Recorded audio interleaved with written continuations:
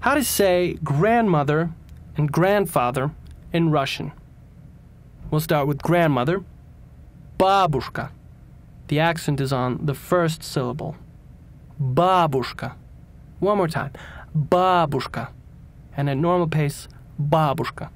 Give it a shot. Great.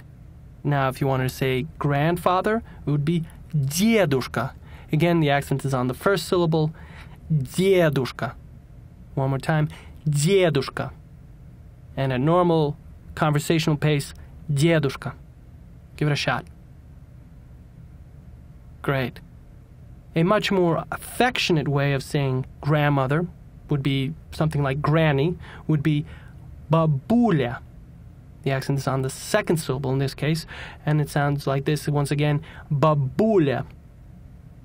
And one more time slowly, bah-boo-lya. And at normal pace, bah-boo-lya. Give it a shot. Great. Now to say grandfather or gramps in an affectionate way would be dzye-doo-lya. The accent on the second syllable. Dzye-doo-lya. One more time. Dzye-doo-lya. And at normal conversational pace, dzye-doo-lya. Give it a shot. Great. A shorthand version of saying grandmother would be baba, hitting the accent on the first syllable. One more time.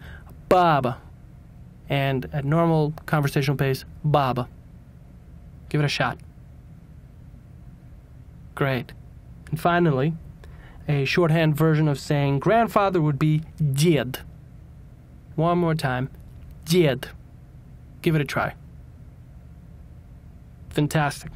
That's how you say grandmother and grandfather in Russian.